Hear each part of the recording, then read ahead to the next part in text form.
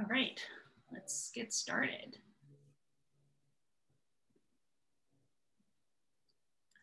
Good afternoon, everyone. My name is Cecil Chick. I use female pronouns, she, her, and hers.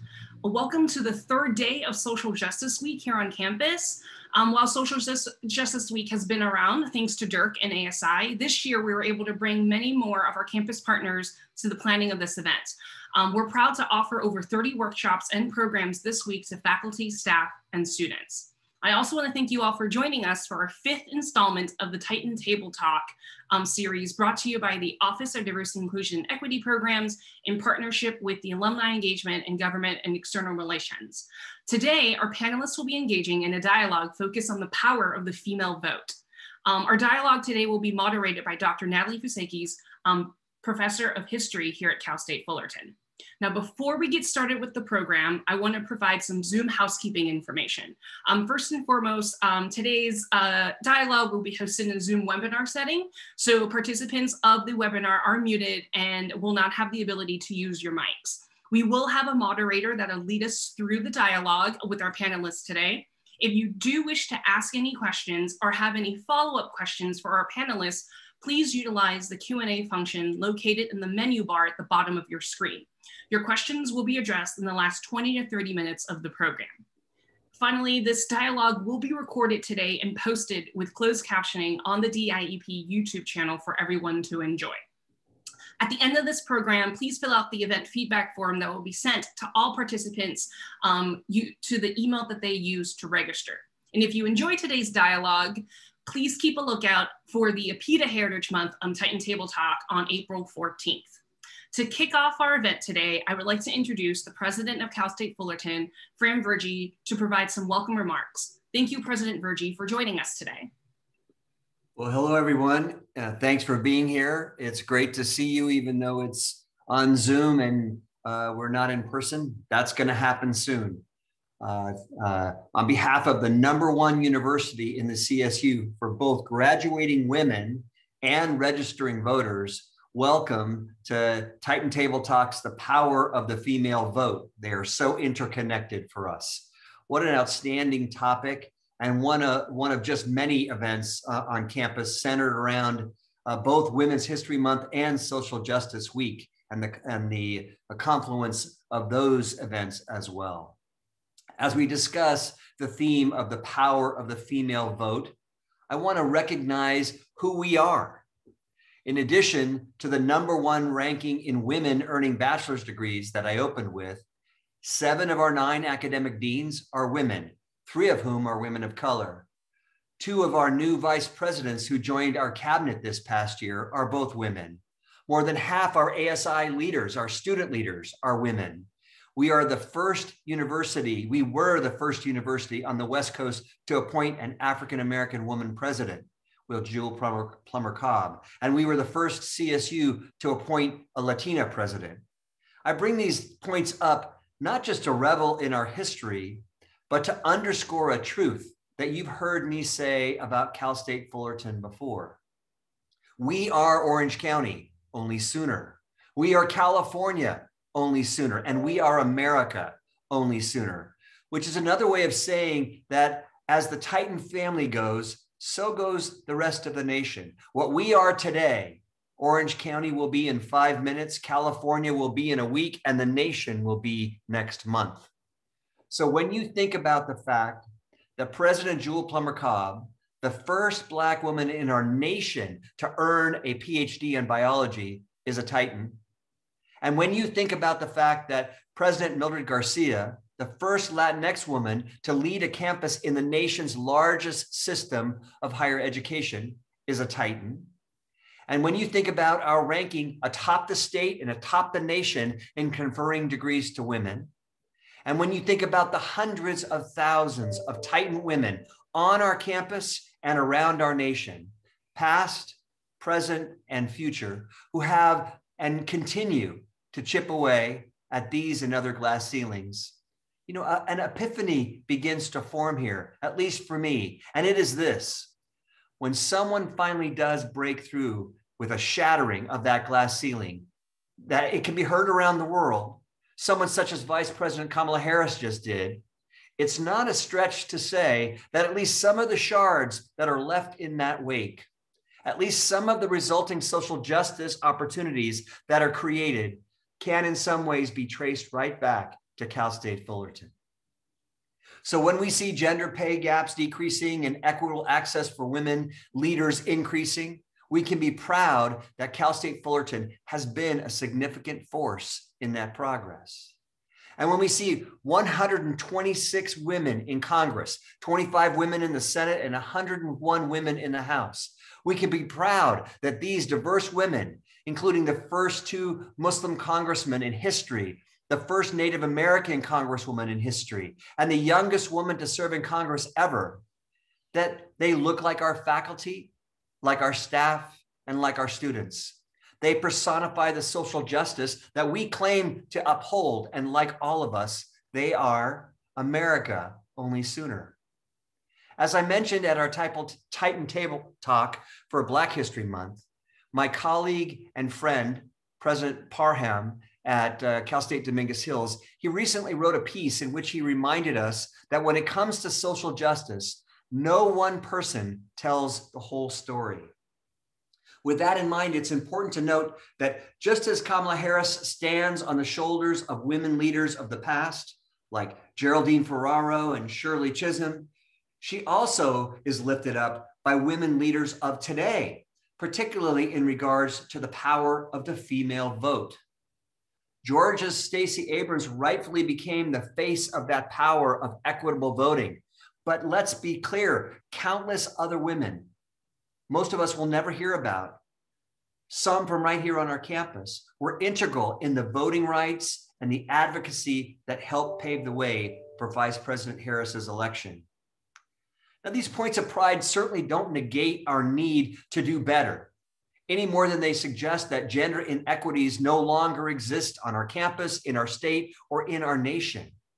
And as I wrote in an email to campus just this past Friday, like most institutions across our nation, we have not yet reached our goal to create and uphold a campus climate in which all faculty, all staff, and all students are truly free in all facets of campus life. That is our goal, and we are working toward it. We want them to be free from the sting of marginalization, free from the injustice of unacknowledged privilege and the pain of systemic discrimination and racism. And as the social justice principles document that were attached to my email suggest, we cannot separate the conversation between racial justice and justice for all marginalized groups when the oppression and liberation are interconnected. Instead, we need to take a step back, examine and discuss the historic parallels of racial injustice and other human rights movements in our country. Women's rights, and as we saw in this last election, the power of the female vote are critical parts of the human rights movement on our campus, in our region, and around the nation. Through our work and advocacy, a day will come when there is no equity gap or salary discrepancy or disenfranchisement when it comes to women voters and leaders. But if we are America only sooner, then we must first catalyze that change right here at Cal State Fullerton. You know, as I've mentioned to some of you before when we've talked informally, through the nonprofit work that my wife Julie and I lead in Rwanda, I have seen firsthand the transformative change that can come when women have equitable access to voting, work, pay, and power. When substantial numbers of the able-bodied Rwandan men were killed during the genocide in Rwanda, and in our efforts to help rebuild the country, it was impossible not to notice how much of the leadership positions had changed.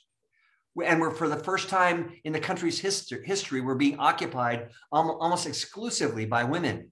Women judges, police, attorneys, government leaders, teachers, everything, everywhere. These women who did not have the opportunity at education or training that their male counterparts had, who had to move forward without their husbands, without their brothers, without their sons, who had just witnessed one of the most horrific massacres in human history. These women single-handedly led the country out of despair, and they continue to lead its ascension out of the darkness of genocide. They are the physical manifestation of the power of not just the female vote, but also the female voice, and why it should be at every table, everywhere in the world. Like all women, these brave women Rwandans possess the inner strength and natural leadership abilities that the other half of our population can and should and must study, learn from, and follow. So that's what I'm here to do, listen and learn. And that's why I'm going to be quiet now. But first, I want to say thank you to Bobby Porter, Cecil Chick, Courtney Kian, and the entire team in our diversity, inclusion, and equity programs. And I also want to thank our moderator, Dr. Natalie Fousekis. She is amazing. And also our amazing panelists, Titan alumna, Michele Martinez, Titan alumna, Brateil Aghasi, Titan alumna, Lucy Dunn, and Tammy Tran, I know, two-time Trojan alumna, but starting today and from this point forward, a Titan for sure. And finally, I want to thank all of you for being here and being willing to listen and engage in this critical conversation at this critical time in our history. As this amazing panel and all of you listen and engage, we truly are America only sooner. We are making the future of our nation brighter than ever. Thank you, thank you, thank you for being here. And I'm so excited to hear the panel. Thank you so much, President Virgie, for reminding us how much Cal State Fullerton has empowered women through education and continue our commitment to doing this work, and also your words serving as a call to action for us to continue to have this important dialogue. Now, to officially begin, I want to introduce our moderator. Dr. Natalie Fousekis is the director of the Lawrence B. DeGraff Center for Oral and Public History and professor of history here at Cal State Fullerton. She specializes in modern US history, grassroots politics, women's history, and oral history. Dr. Fousekis has been engaged in oral history work for almost 25 years, conducting dozens of interviews, teaching oral history methodology to undergraduate students, graduate students, and community members. She has coordinated and directed a number of oral history projects, including the El Toro Marine Corps Air Station Oral History Project in collaboration with the Orange County Great Park Corporation, as well as the Women's Politics and Activism Since Suffrage Project, funded by a major research grant from the John Randolph Haynes and Dora Haynes Foundation.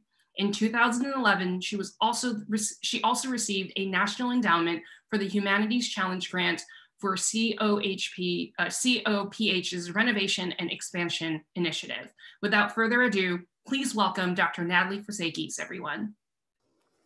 Thank you, Cecil. I'm so delighted to be here with all of you. I'm particularly delighted with the topic, given that we just passed in fall of 2020, the 100th anniversary of women getting the vote. And also because, as Cecil pointed out, my work, especially for about the last decade, has been focused on interviewing women in the region, activists and women in elected office, or who are formerly in elected office, who make a difference through their civic engagement, through my Women, Politics and Activism project. And I am familiar with some of the women on the panel before I even joined because of that work and because of the great work that they do. So I have the pleasure of not really talking a lot, except to introduce our distinguished panelists and then serve as the moderator, asking them questions. And then at the end, when they're done speaking, answering the questions that we've already prepared, we really hope that all of you will type questions in the chat and engage with them so that you can learn more about the amazing work that they all do. So let me introduce our panelists. 3 of which are alums of Cal State Fullerton, and 1 who, as President Virgie just pointed out, is going to be a Titan here very, very soon. So first we have Michele Martinez, who was appointed to the California Transportation Commissioner, and she also served on the Santa Ana City Council from 2006 to 2018. Martinez has been the founder and consultant at Emergent P4 Advisors since 2020. She has also served as a part-time adjunct professor at Santiago Canyon College since 2016. She volunteers as a special master at the Office of the U.S. Court Judge David O. Carter. Martinez was Community and Strategic Planning Development Director at Primester Development from 2019 to 2020. She served as Executive Director at One OC Alliance for a Healthy OC from 2010 to 2019. And she was also Human Resources Director at Conquest America from 2006 to 2008. So we look forward to hearing what Michele has to say, both as a former elected official and as someone who's been dedicated to her community for many years. Our second panelist is Lucy Dunn, alum also of Cal State Fullerton. She's president and CEO of the Orange County Business Council. As president and CEO of the Orange County Business Council, Dunn leads a dynamic organization of business members, working with academia and the government to ensure the county's economic prosperity and high quality of life. Before joining OCBC, she served as director of the California Department of Housing and Community Development under Governor Schwarzenegger, who also appointed her to the California Transportation Commission in 2008. Governor Jerry Brown reappointed her to 2 more terms. She also has helped develop Orange County's 10-year plan to end homelessness and serves as a business advisor for the South Coast Air Quality Management District and Southern California Association of Governments. She's founding co-chair of the REAL Coalition of 23 CEOs of California's largest business organizations from San Francisco to San Diego, advocating for infrastructure, education, water, and governance reform. Thanks for being with us, Lucy. Look forward to hearing what you have to say. The next panelist is Brateil Aghasi. She's also an alum of Cal State Fullerton. We see a theme here. CEO of WISEPlace, formerly at WHW Forever Footprints, Big Brothers and Big Sisters, OC. As Chief Executive Officer for WISEPlace, Brateil has led the organization since 2018. With more than 15 years in sales and management, she brings her business sense to the nonprofit community. In Brateil's first year with WISEPlace, she mainstreamed program operations and increased the number of WISEPlace clients served by 100. She increased it by 182%, all while stabilizing and growing the financials by 53%. WISEPlace also expanded to add a low barrier emergency shelter in addition to its existing transitional shelter. Boy, all nonprofits need the business sense like you've got. Under Brateil's leadership, WISEPlace is now embarking on a development partnership to build 50+ units of permanent supportive housing. Additionally, she expanded critical quality by bringing in trauma-informed care with a focus on mental health counseling and psychiatric support, in addition to other holistic needs such as alcohol and substance recovery and medical needs. Thank you for being with us, Brateil. And finally, Tammy Tran, our newest Titan, is Senior Manager of Government Relations at Southern California Edison. She is also she was a former Deputy Chief of Staff and District Director for a California State Senator in Central Orange County. As a Senior Manager for Community Engagement, Local Public Affairs at Southern California Edison, which, as we all know, is one of the nation's largest electrical utilities providers, Tammy has served as a senior community liaison. She also currently serves as the president for Southern California Edison's Asian Pacific Islander Employee Resource Group called Asian Society for Cultural Exchange, Networking and Development, ASCEND. ASCEND was established in 2016 to promote workforce diversity, employee engagement, and leadership development for API employees.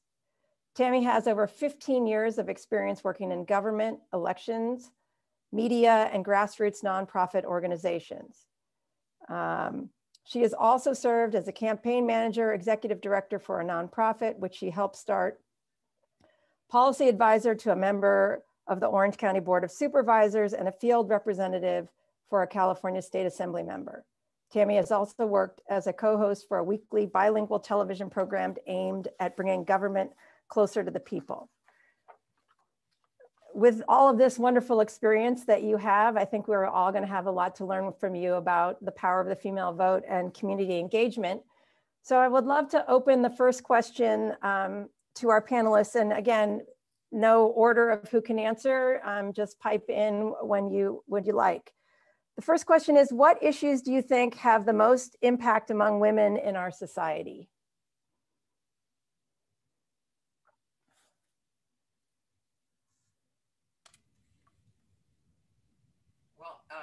It's a great question, and especially the tagline when you add the question that you asked, added to it the issue since 2011, 10 years ago. And because it's funny, I was doing a little bit of research. What I love about President Vergee's opening remarks is connecting Cal State Fullerton to both what we look like in Orange County and how Orange County is representing the face of the United States. But I will dare say we're also a global hotspot in Orange County, as we are at Cal State Fullerton, such globally connected faculty, students, issues that we deal with. And I say that because the World Economic Forum did a global gender gap report back in 2011. And the top issues at that time, if you recall, the demographics of the world were changing. We're experiencing a youth bulge in some countries, but in others, an aging population, as we are in California, as we are in the United States. And women had multiple roles as workers, caregivers, mothers, and as the majority of the world's older persons. They were critical to making a transition to those new demographics successful. So we have to sort of think about family and fertility. And that was back in 2011. Also think about the fact that they were key civic leaders in 2011 in the uprising that launched the Arab Spring, right? Think about that 10 years ago, that their role back then needed to be recognized with increasing gender equality in a political arena. So I'll close by saying the issues in 2011, think about them. Economic participation and opportunity for women, educational attainment for women, health and survival for women, and political empowerment, right? 10 years ago, those are the same issues we need to deal with today, right? And so I love this conversation and what we can add to it further, but those are still the top 4 issues, even in 2021. Hard shoes to fill going after Lucy Dunn, you know, someone who I respect tremendously, and filling her shoes in her former role as the California Transportation Commission. Certainly have my hands full based on all the work that Lucy has been able to do, and I have always looked up to her and the great work that she's done in Orange County, but throughout California. So thank you, Lucy. It's a great pleasure to be on this panel. The way I look at things, and I'm a proud Titan, to move forward, we always have to look backwards. And I think it's imperative for us to understand that even in 2011, and Lucy said it very well, the same issues that we faced in 2011 as women, we face today. But I think what's really important, and we've been hearing this with the racial justice issues of our time after George Floyd, is equity. And equity to me means access. And I think women in particular have not had the same access as men, whether it be in the workplace, whether it be in the educational space, and more importantly, when it comes to the political space. One of 8 women who had the great pleasure of serving on the Santa Ana City Council for 12 years. So 150 years, you have only had 8 women to serve on the Santa Ana City Council. That says a lot when you look at the representation and the breakdown of women, in particular in Santa Ana. They vote more than our counterparts as males.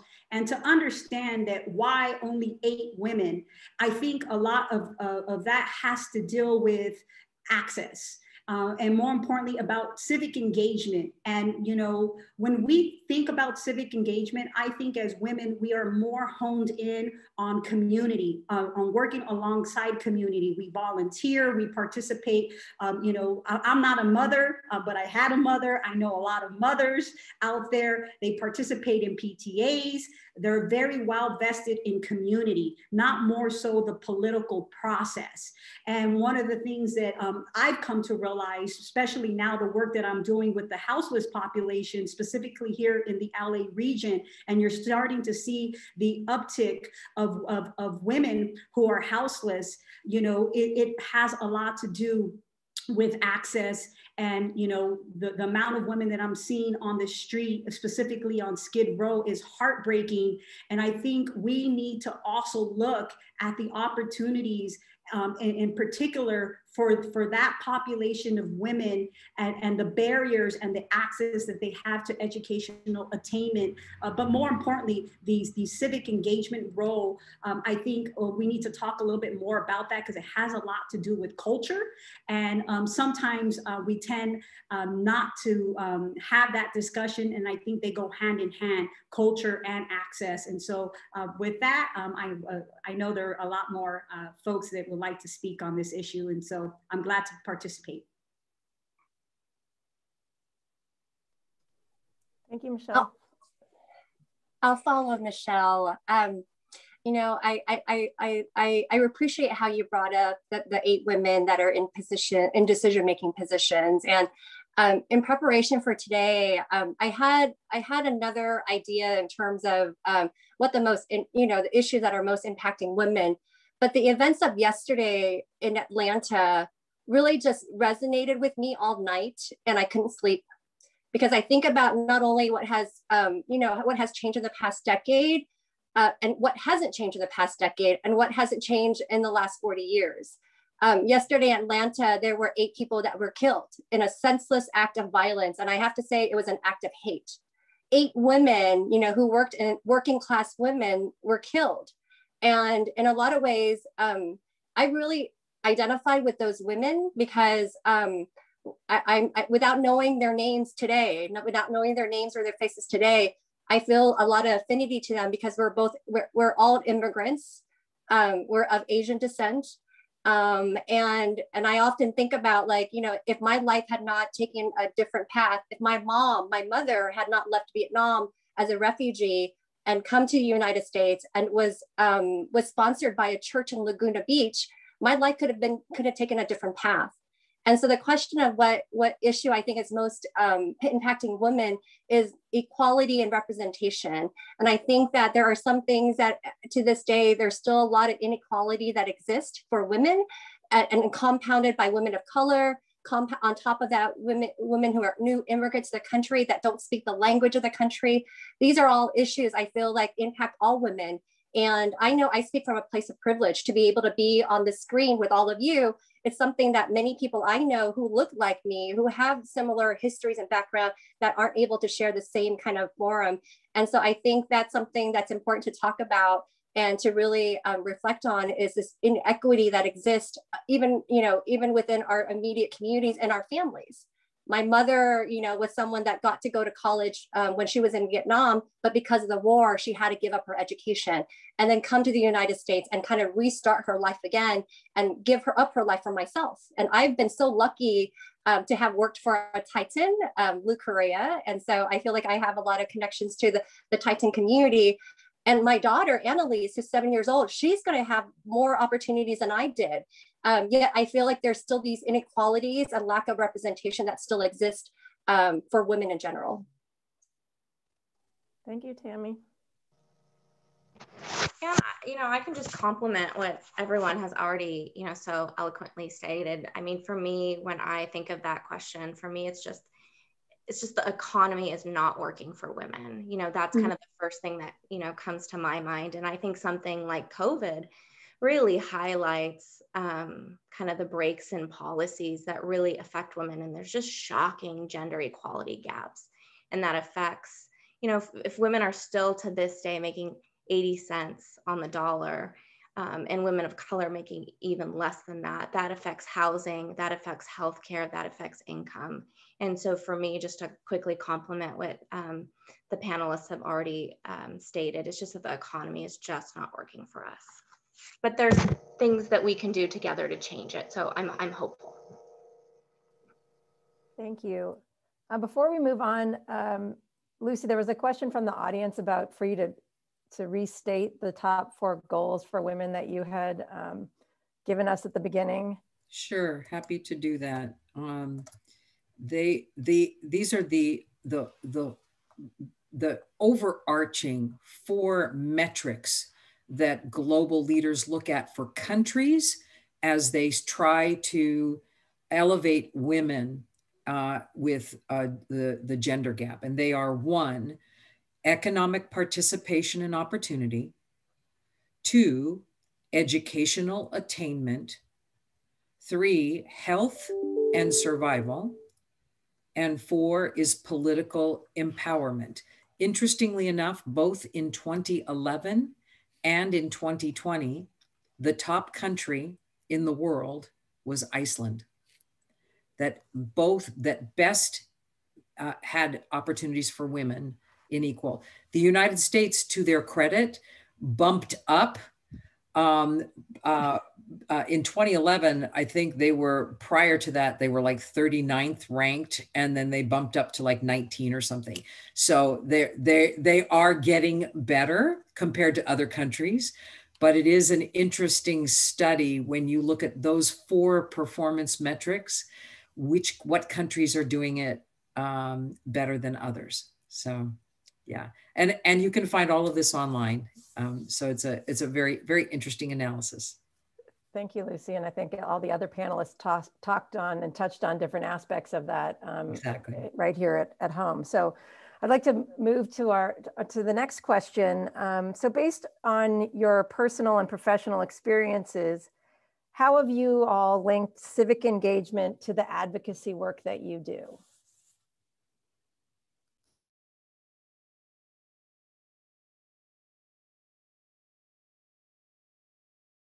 I'll go. I think it's important. I think the civic engagement and advocacy work are one and the same.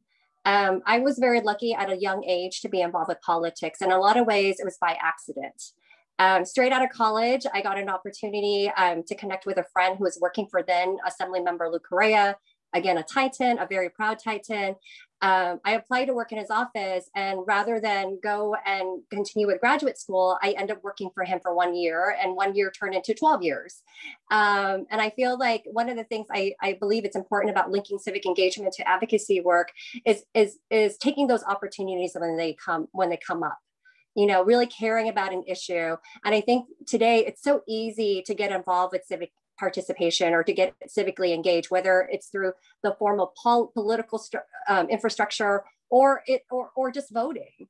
And so I think as students, especially at a campus like Cal State Fullerton, there's so many different opportunities, and there's a huge alumni network where you can tap into, where there's plenty of internship opportunities to work on a project or an issue that you care about. And so I feel like it's really just making sure that you own your voice. And then one thing that I've always learned is 1 is too small a number for greatness. And so always remembering that you're not alone, that you could be part of something greater. At a very young age, I was always very interested in things that were happening in Vietnam. And I learned in high school about modern day slavery and how women and children are still part of the slave labor. When I worked for Lou Correa at the time, I was able to kind of link that to my working on human trafficking issues. There's an Orange County Human Trafficking Task Force.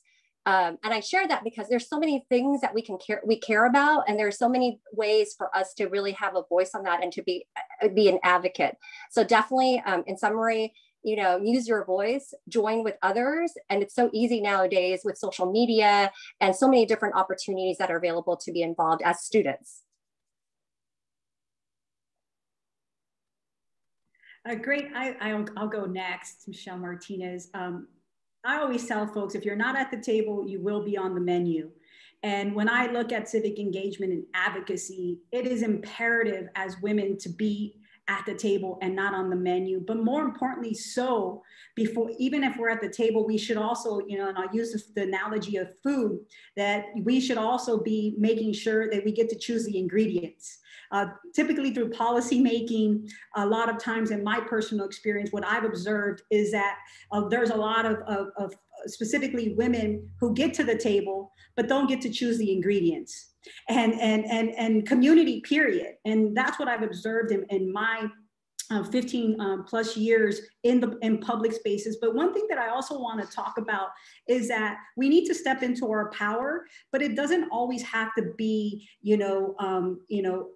a position of leadership that is political. You can have take a leadership role that's informal and still make a tremendous impact. And what I've seen through many women organizations that I've been a part of, I always ask women to run for office. I said, it's important for you to be at the table. Your voice is important.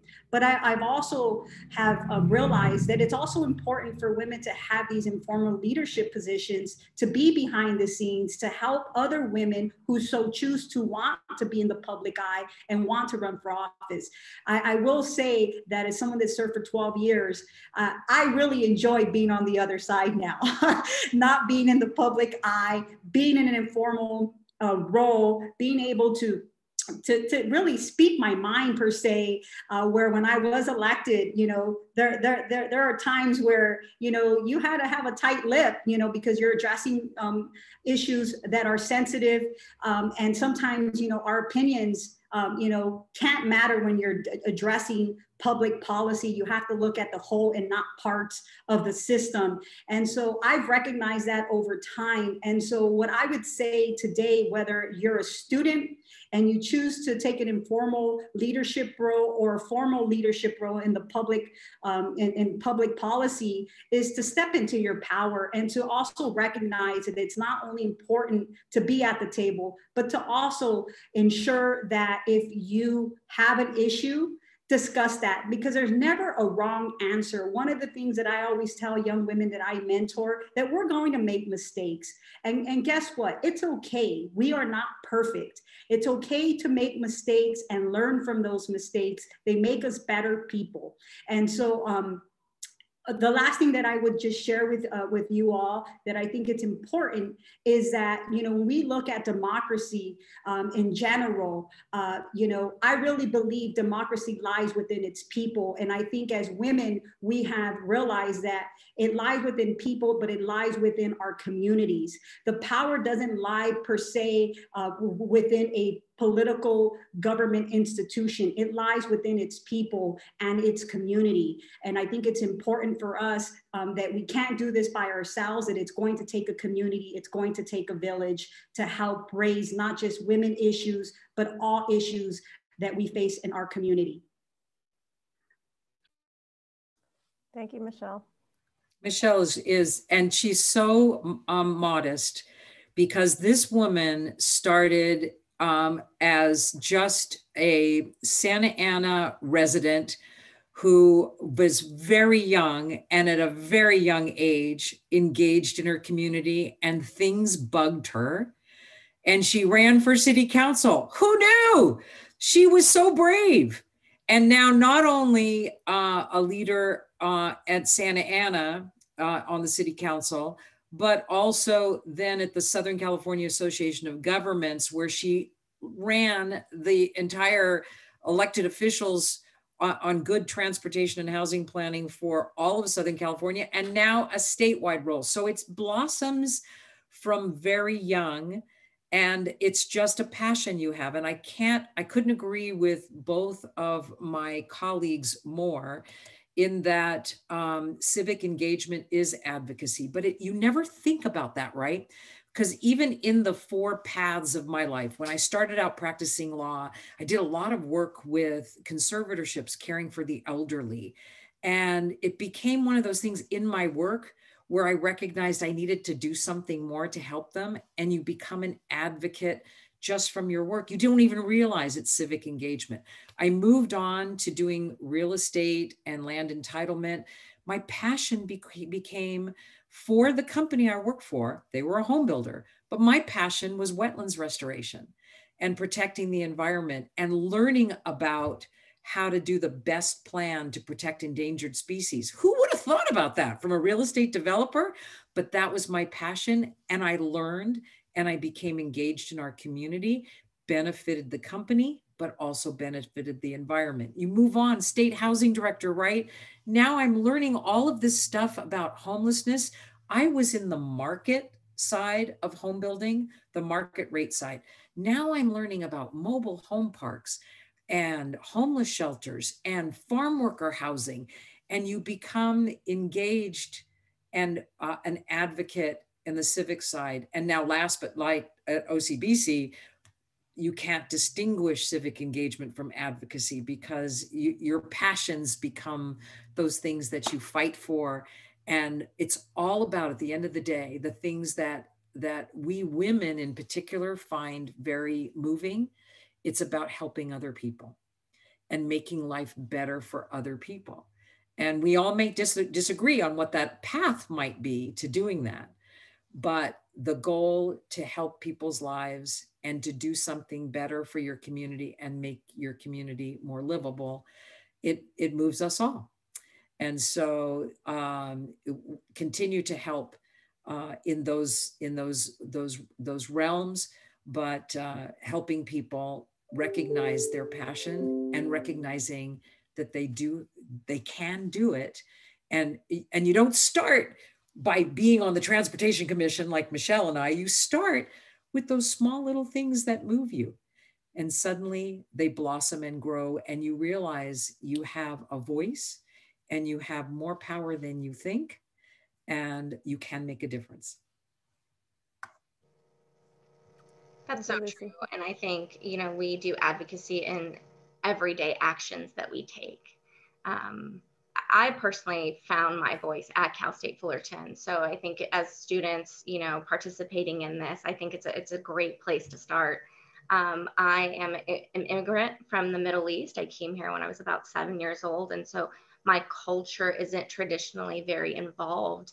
And as I was working 2 jobs and putting myself through school at Cal State Fullerton, you know, there was elections going on. And that was kind of my first kind of, you know, put your toe in the water, right? But I mean, cannonball too. I mean, I've learned as I've grown in my career, it doesn't have to be perfect. Like the other panelists said, don't worry about being perfect. Don't worry about knowing everything. That's not what advocacy is about, right? It's just taking your passion and not just having good intention, but having action behind that. Every time you volunteer, that's advocacy. Every time you stand up for something that you're passionate about, that's advocacy. So you may not even realize it that you're doing advocacy. You know, advocacy isn't voting for a president every 4 years, right? And I know personally, I really found my voice. I joined clubs on campus. I started to volunteer. And for me, I turned that into a career. You know, I was, when I was in college, I was doing, you know, sales and business development, and I was able to turn my advocacy and my passion into a career by joining the nonprofit industry. And it's a tough industry, you know, but it's a great place to, you know, start to volunteer, start to intern, start to just reach out to people regardless of industry and ask them, you know, how did you get to where you were? And I guarantee they're passionate about something, and they're choosing to go to work every day and be passionate about something, whether it's a volunteer or corporate. But there's so many great opportunities at Cal State Fullerton. And for me, you know, 15 years later, they're still my best friends that I met at the Feminist Club, at different clubs on campus at Fullerton. So it's a great time to be involved. Thank you. Our next question deals with the 2 main political parties in this country. What do you wish both the Republican and Democratic parties knew about women and their civic engagement?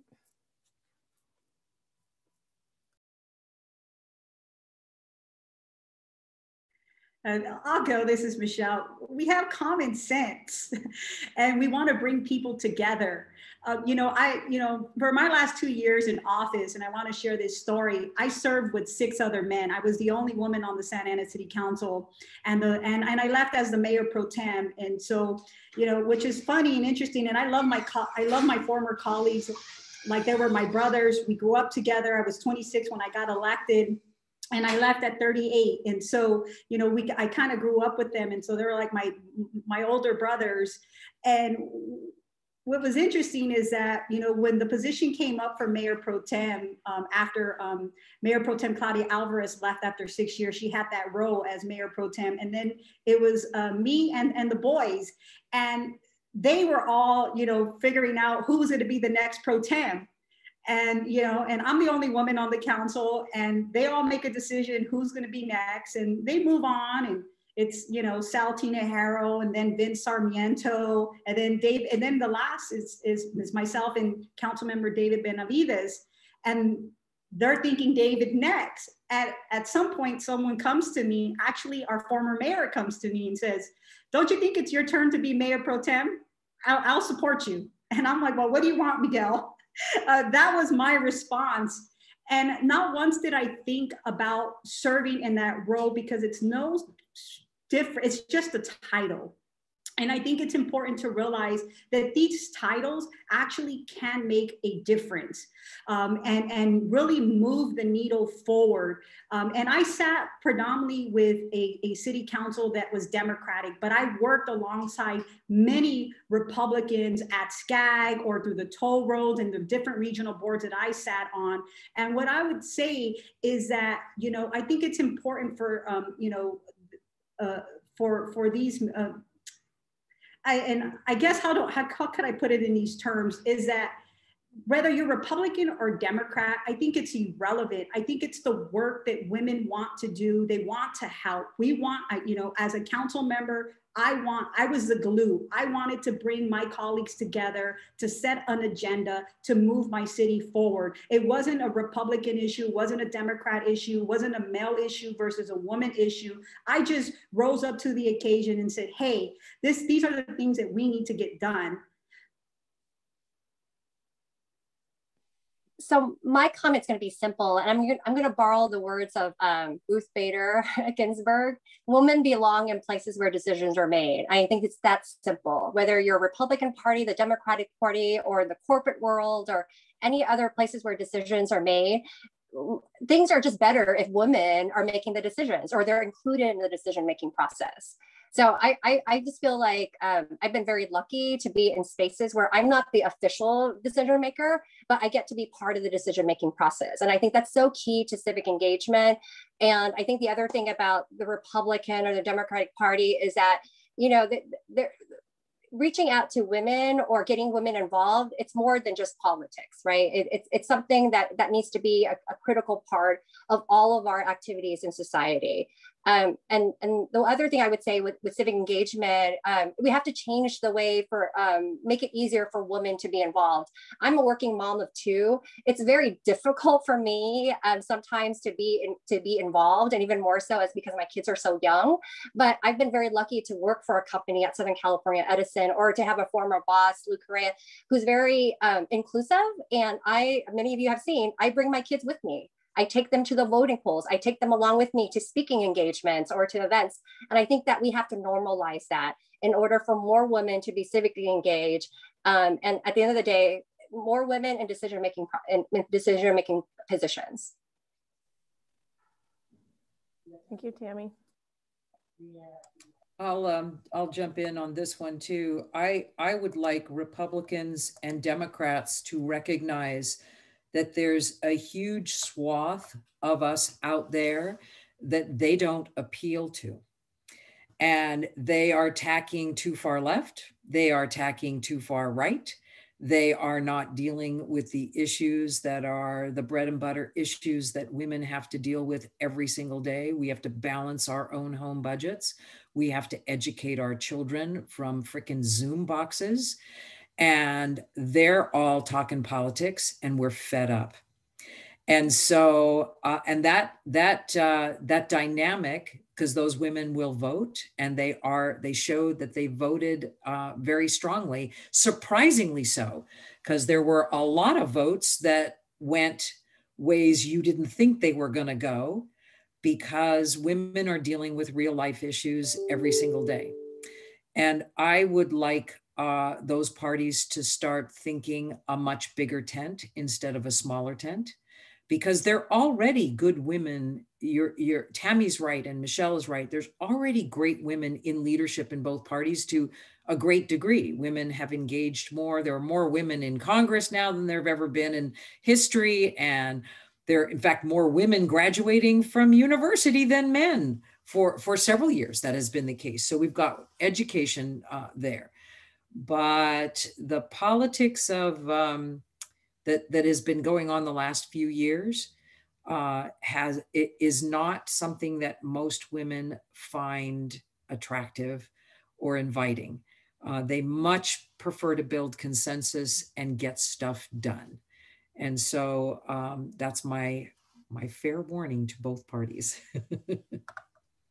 Thank you, Lucy. That's a good warning. Hopefully they're listening, Lucy. Yeah, I agree.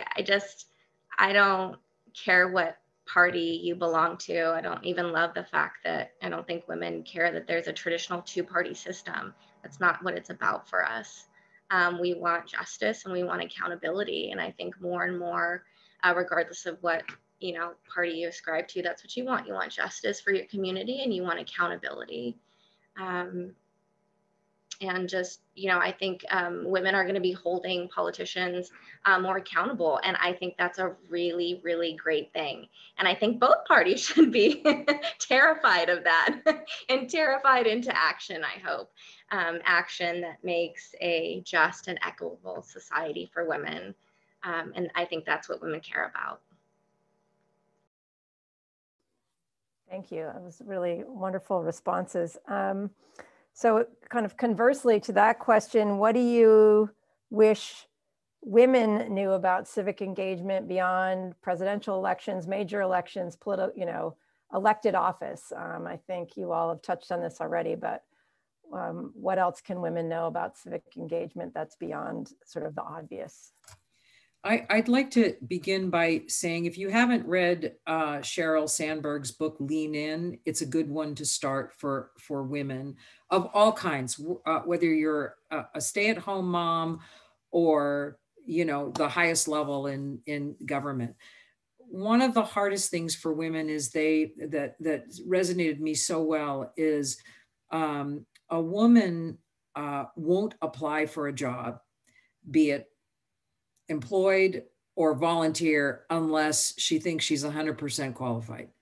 And men will apply for a job or volunteer even when they're not. God love them, because they know they're going to get on the job training. They're smart. They know how to do this. And they have a network of men that will allow them to, succeed. And women haven't always learned effectively how to develop their own echo chambers and their own support system with other women. That rule of thumb applies for civic engagement, because women, you can engage at any level and volunteer at any level, from your child's parent-teacher association, your PTA boards, to seeking an appointment on a parks commission in your city council, to literally, there are thousands of openings within the governor's administration that are not paid staff positions. They're volunteer positions, and you can go online and check them out and submit an application. And they're looking more for women. In fact, Jerry Brown, to his credit, he stated to me that he wanted every board and commission before he left office to have 50% women. God love him. I haven't heard the same thing from the Newsom administration, but from the highest levels in this state to even just your local city council, do you like your little local, community 4th of July parade? Volunteer to be on the parade board. You don't have to lead it, just volunteer. And that kind of engagement builds your confidence and gets you going. If you're ready to go for a governor's appointment, by Lord, just fill one out now. I don't care what age you are. Practice applying and practice going for it. You're going to get something. And that's a nice, great start for civic engagement. Find your passion. You can do it. And that start will build successes for even greater things. Eventually, this is my sneaky thing. If I can get you to apply as a volunteer for a board or a commission, I'm setting you up to run for public office someday, right? I'm making you brave, because now you're dealing with the public and you're able to speak and you're able to get involved. And so there is like an ulterior motive for me, because I think smart women that are fearful and afraid to engage, I can get you out there. And then eventually you're going to be brave enough that you'll actually be in a position of great power over money and over policy. And then we make the world better. So I would start off with hyperlocal. I'm a big believer, and I definitely agree with everything that Lucy said. And hyperlocal is exactly what you're saying. Starting at our PTA, starting in your own neighborhood. I think taking a true hyperlocal approach, and more so in an informal approach, getting started there is imperative. There's so much work to be done at the hyper-local level, and that is at the neighborhood level. The most impact we can make, whether it's government institutions, NGOs, private sector, and government period, is at the neighborhood level. That's where it all starts at. And there is no better place than to begin at the hyper-local level, which is the neighborhood level. I would then also just say that it's important for us to recognize that if we choose to volunteer, don't look at that as, well, it may not get me anywhere, because Lucy is so right. Those of us that ask women to volunteer, we always have a motive. It's either because we want you to run for public office, or we want you to be part of this bigger board, or we want you to apply for a statewide commission to prepare you. And that's a starting point. And one thing, I'll say this, is that when I left office, I was trying to figure out what I was going to do. I wanted to continue to serve. I have a heart of service, and I wanted to continue to give back. I just didn't want to do it in the political world. And so I decided to volunteer my time as a special master to federal court judge David O. Carter. People saying, you don't get paid for that? You're doing all that work for free?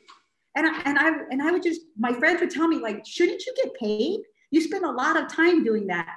And I was getting paid, and I have been getting paid. The reward is seeing that I can make a difference in the lives of women who are out there in the street, and being able to get them a home, to learn, to meet new people, to navigate a system that I was unaware of, that now I have the tools and the wisdom to help elected officials, a federal court judge, nonprofit organizations on what should and how things can be done in a productive way. We led the way in Orange County, and now trying to lead the way in Los Angeles. But it takes a village. It takes a lot of us. And what I would encourage is that we as women should not only have groups of friends, or pods that we call them now, of women who we associate with, but also build relationships with women you may not think you have interest with, or you may not agree with 100% of the time. I do my best not to just hang out with like-minded people. I love to learn. I want to know, why they think a certain way, so that I can listen and understand. I think it's so important for us to listen today and to understand the perspectives of various groups, and specifically in the women's spaces. There is a lot of hostility in our society today. There is also, a lot of burnout. And specifically during this pandemic, women who've had to work at home, take care of their children, having to cook, do several things. And there is a burnout effect, and we need support. And so I would just encourage us all, no matter if you're volunteering or you are an executive director for a great organization, or you're a politician or a student, doing multiple things, that you need a support structure, you need mentors, and you need advisors to help you along the way.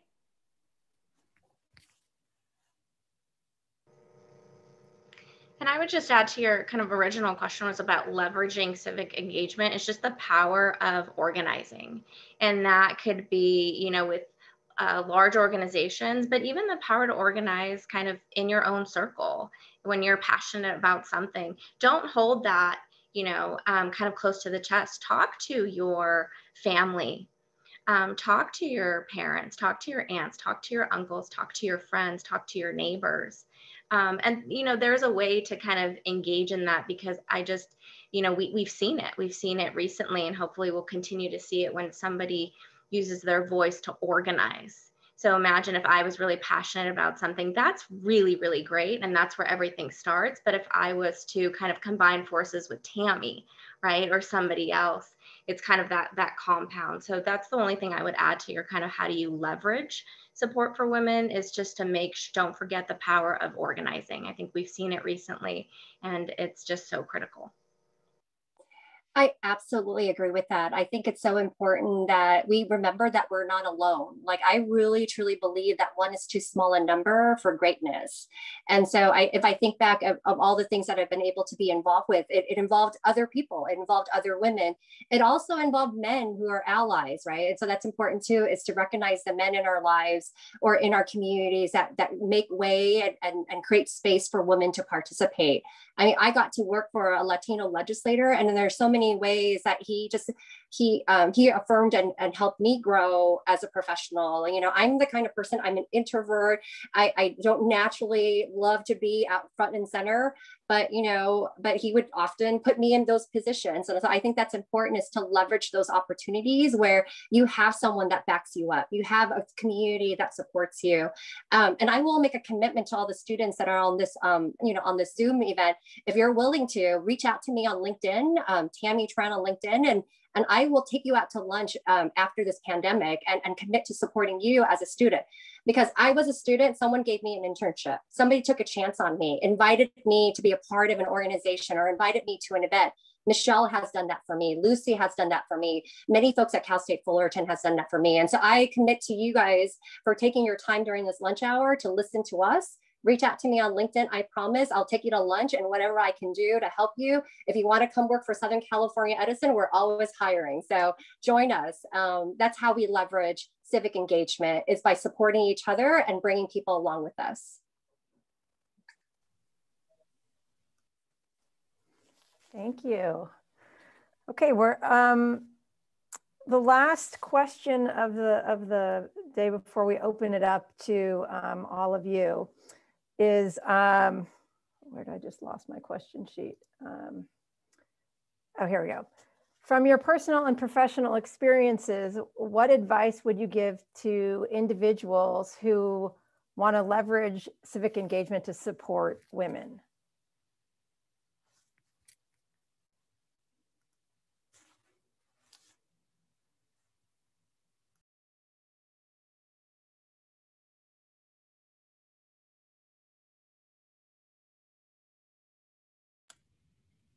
Okay, you guys, I think this is sort of a hard question, because we kind of touched on a lot of these factors when we were chatting before.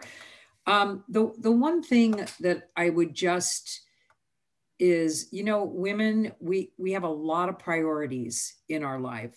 You got to manage home and family and work, because we're all working with managing children as well. And so I would just, when you add civic engagement to this, one more thing, following your passion, right? Follow your bliss, things that you love. The one thing is to support you. Just remember, you can't always do everything at one time. And so I am old now. These women on this Zoom are young.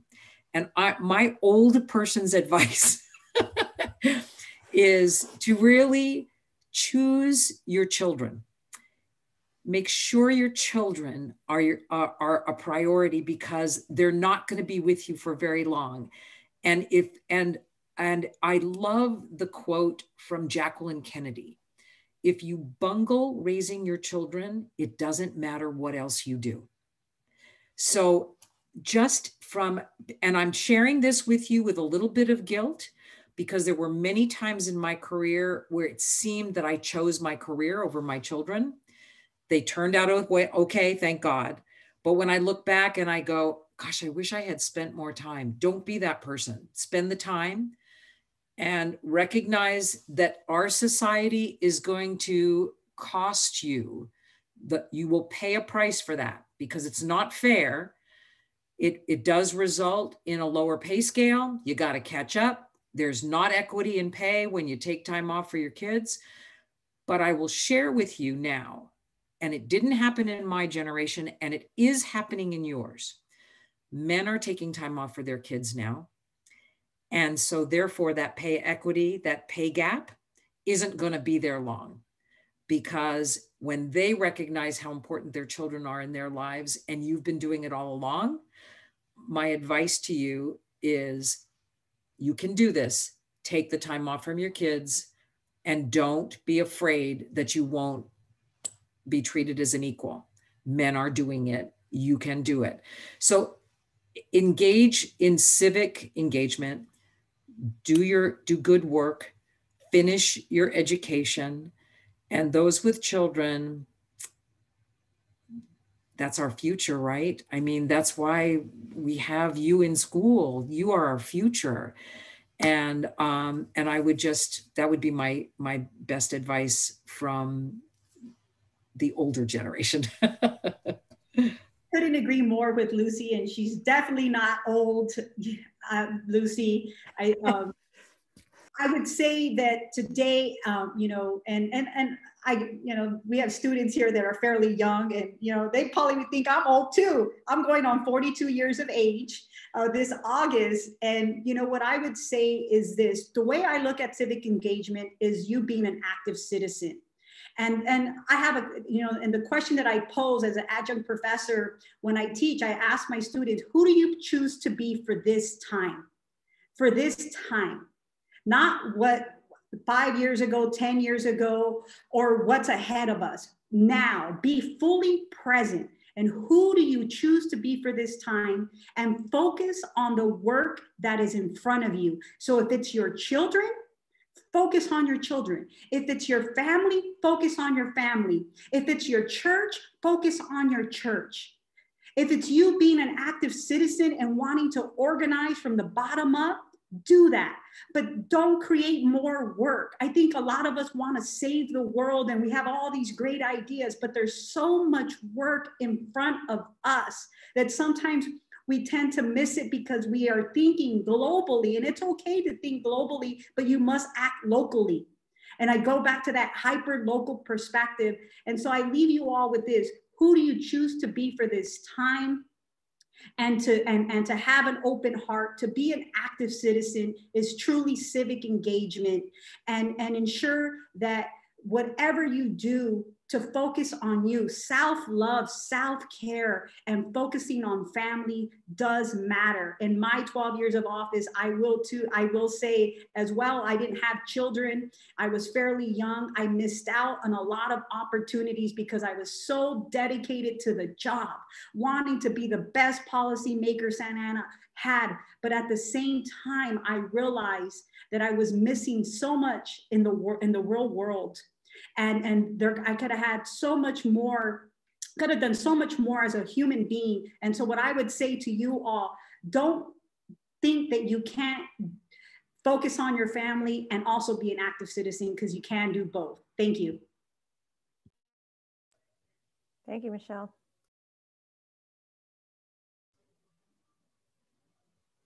Should I open? Oh, go ahead, Tammy.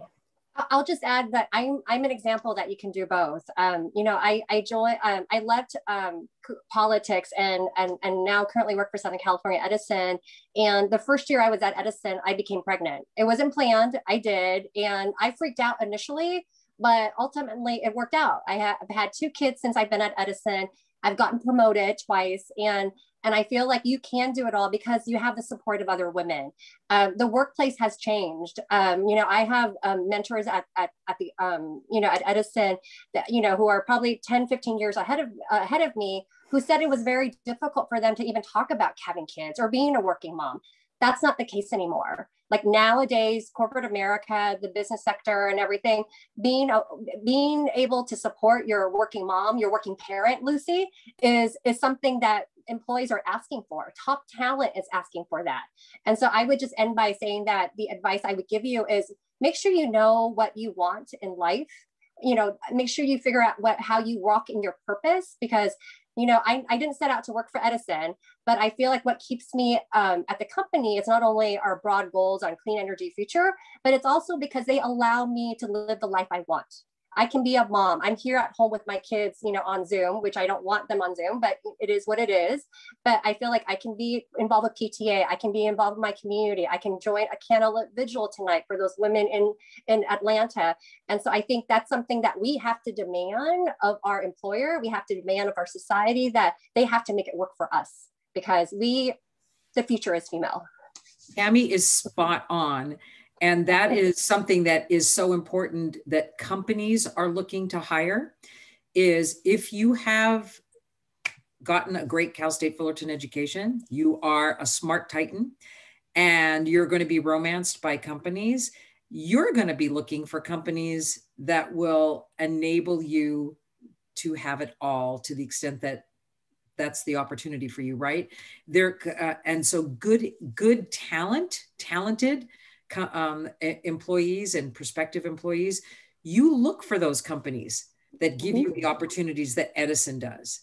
And if you don't find it at the first job, you'll find it at the second job. So that's very wise advice that Tammy and Michele have both given you. Yeah. And this just, you know, reinstates that representation really matters. That's what I hear from this. So whether you're a woman who chooses not to have children, every single person has a family, right? And your family is who you choose, whether you have children or not. And it's relative to everybody. And it's just a huge reminder to me that representation matters. So as women, with or without children, regardless of age, like we need to be at the table to make the economy work for us, to make healthcare work for us, to make childcare work for us, to make income, housing, all of it. So representation matters, and it's just a huge reminder. Thank you all so much. And one of the things I was thinking about amongst all the themes, but you all clearly have been mentored and have been mentors to people. And I think that's really, really, really important. And it's also whether we have kids or not. If you have kids, you're mentoring your kids, right? So one of the things you do is you take your kids with you, right? They need to see this stuff. But also as a professor, I try to involve my students in the work that I do so that, you know, if they want to go that path, they've at least had some experience, or introduce them to the people that can give them the experience that they want. So I thank you all for being such good mentors. So we have some general questions from those who have been listening to this wonderful conversation. And so the first one is, how can others be better allies to women and support the female voice? One of the things that I really have had fun teaching women is to be good echo chambers for each other. Men have learned this in the business world very, very effectively over generations. And we women now need to help each other when you're sitting in a meeting or you're doing a group discussion. It's very effective for you to say, well, you know, Tammy just said an important point. I'd like to reinforce that, because in other words, be the echo, so that, because we women don't tend to like to brag. Did you notice how long it took each of us to just like say who was going to unmute their mic to answer a question? We were all just politely sitting back waiting for each other. That's a typical woman thing. Men on this panel, they would have jumped in and go, oh, me first, me first, me first. But we women we tend to be a little more like, oh, well, what's the protocol, right?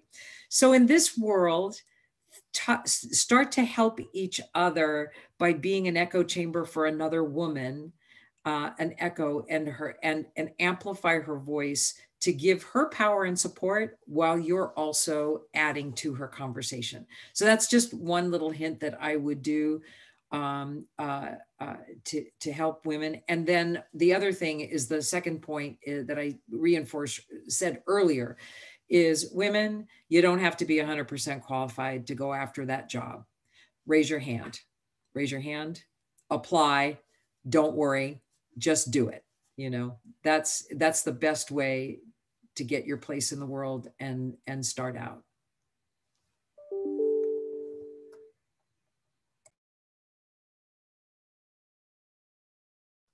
Okay, the next question, it was like, starts with a comment and then has a question. So it says, thank you ladies for participating and sharing your expertise with us today. Given the polarization in our society today, what can we as women do to bring us back together for the betterment of our shared community? I would say it's one word, listen. We have to listen. I think it's imperative for us today to not just listen, but work alongside. You know, when I go into a community, I don't act like I'm the expert. I'm a helper. I'm a connector. You know, going into a community saying that, you know, I'm the practitioner, I'm the expert, I'm the one that's going to tell you what's right. Sometimes going into spaces, and specifically other spaces, we talked about mentorship earlier. When I mentor other women elected officials throughout this country, you know, what I share with them is that, what's your lived experience? Let me help understand who you are.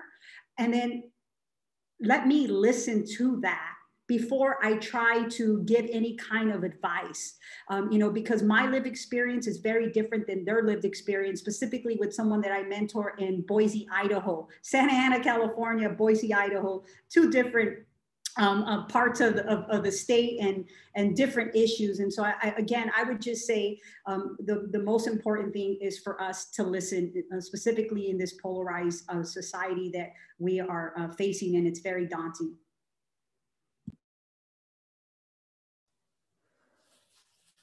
Okay, next question is, and I think maybe each of you could answer this one. What is something surprising that each of you learned in your past civic engagement leadership experiences?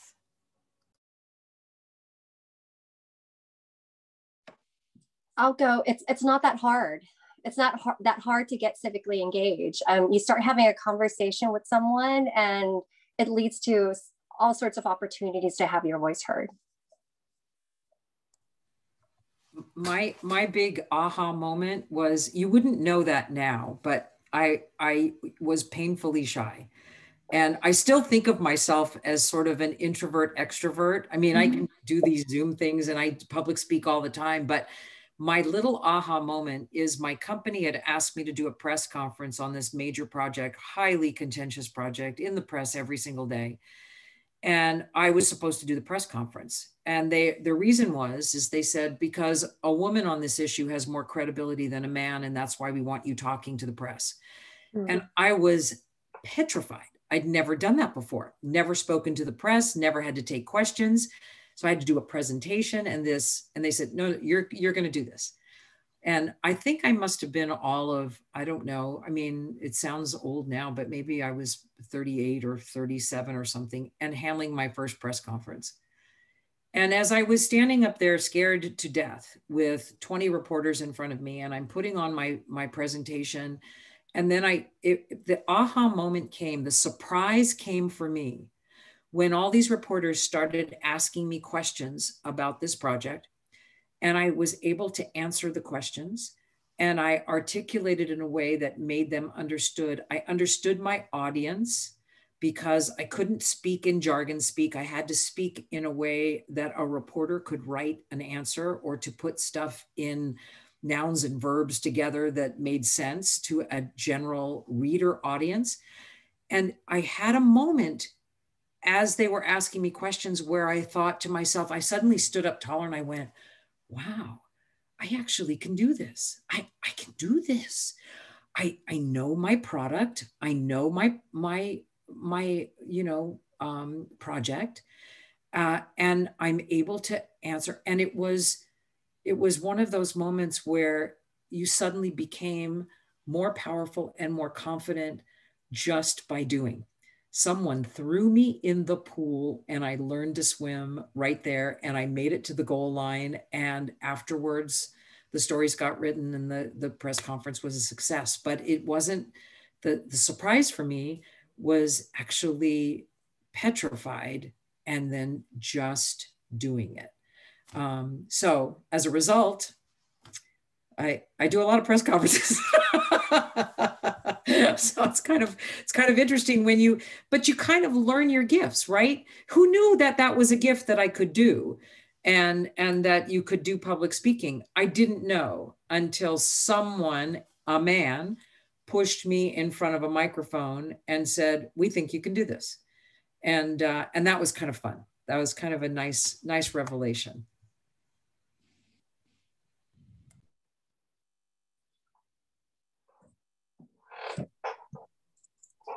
Do either of the last two of you want to share a surprise? We have a couple more minutes.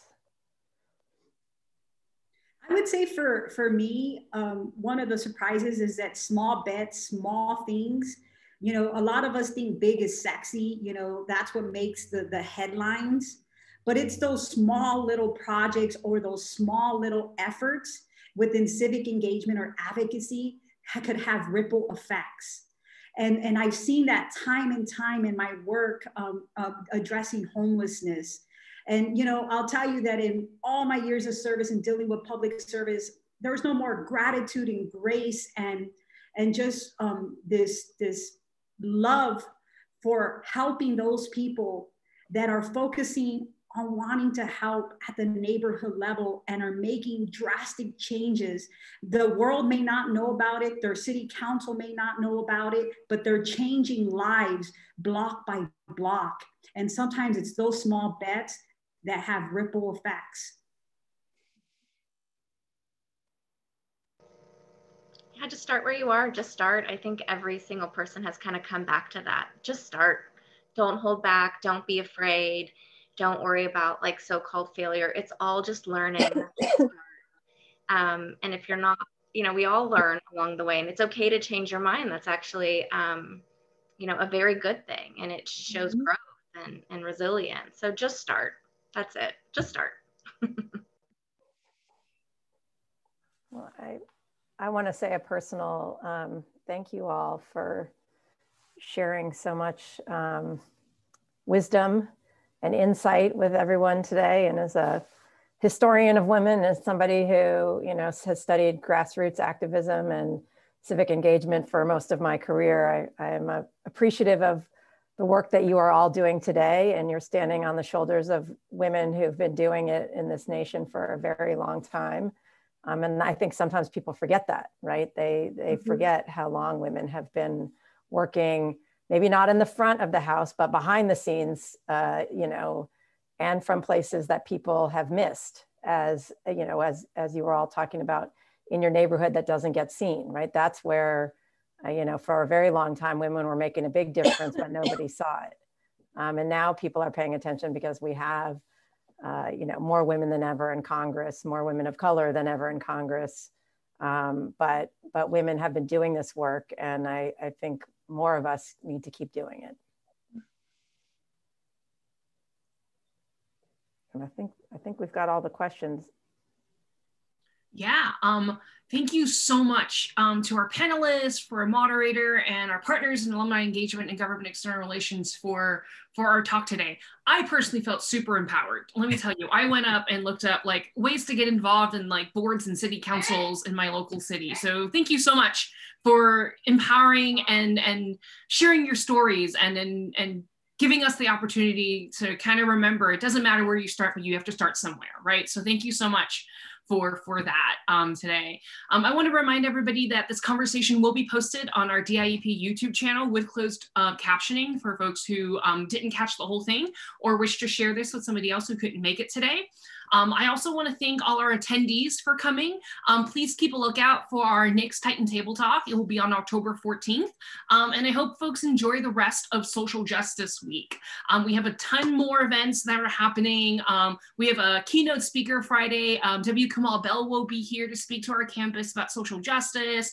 We have a lot of different other programs. Titan Night Market will be happening tomorrow night. So if you can, please come and enjoy more programs and events and workshops. And once again, thank you so much to our panelists. Thank you so much to our moderator today to kind of remind us, right, of the power of the female voice. So thank you so much to everybody. Goodbye and take care, everyone. Thank you, Natalie. Thank you, Cecil. Thank you, Cecil. Thank you, President Graham. Bye, everybody. Bye, everybody. Go Titans. You guys were incredible. You were incredible. Thanks, really, really amazing. Thank you, all of you. You guys were, you know, I'm so proud to be led by you. It's just, you were really, really inspiring. Thank you so much. Thank you. Bye, everybody. Bye. Take care.